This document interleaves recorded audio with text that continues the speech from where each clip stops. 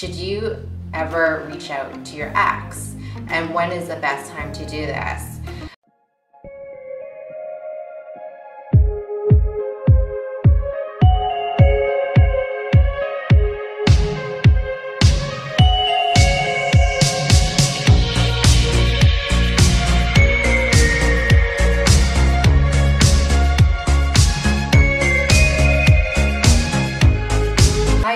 I'm Sindy V King. I am a creator of Calling in My King. I help transform high-achieving women to create lasting love through Vedic astrology, neuroscience, and transactional analysis.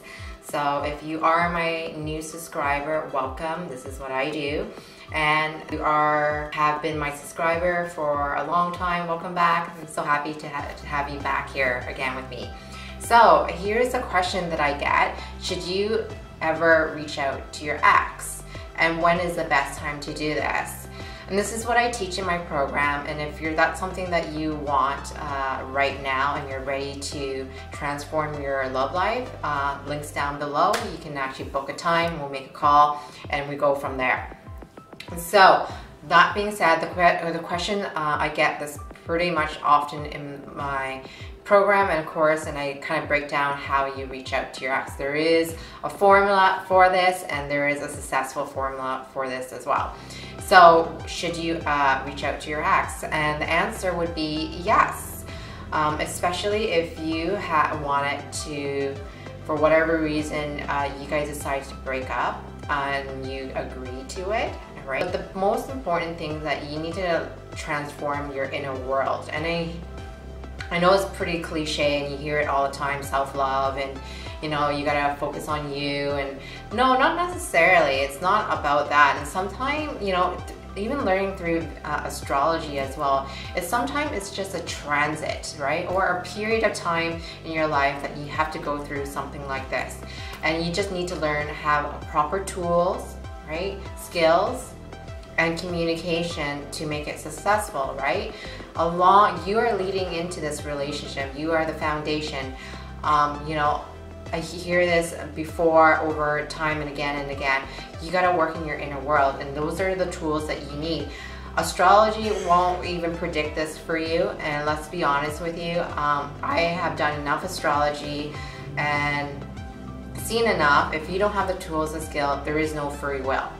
Okay, so you're potentially letting the star or the universe kind of like take over your love life, and that's not really fair for you, and it's not fair for anybody in the relationship. So this is the reason why when I'm doing a consultation, I also put into the program as well, just because when you have the tools and resources, things are a little bit much more better.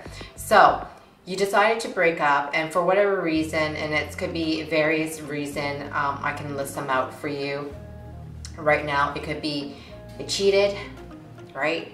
They have no drive for work. That's another one. Maybe they neglected you.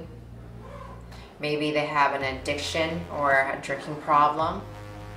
Or maybe they really don't contribute in a relationship.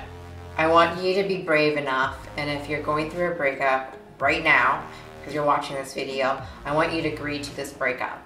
Agree to the breakup. I have a link down below. You can make a phone call, and I'll give it as complimentary.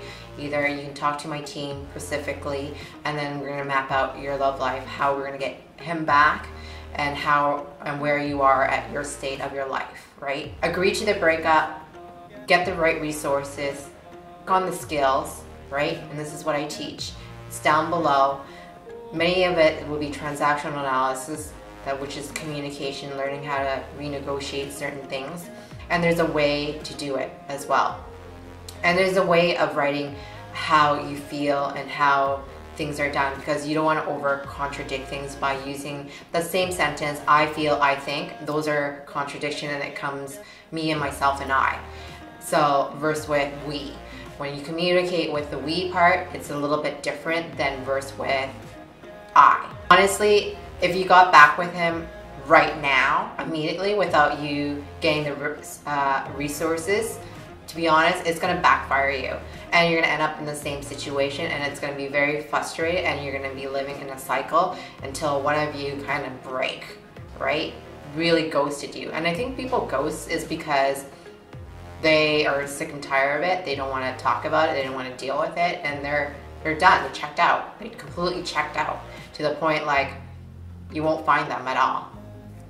So that being said, I hope this has helped you getting clarity where to go, because the last thing I want you to feel is frustrated, no solution, or the fact that it's hopeless.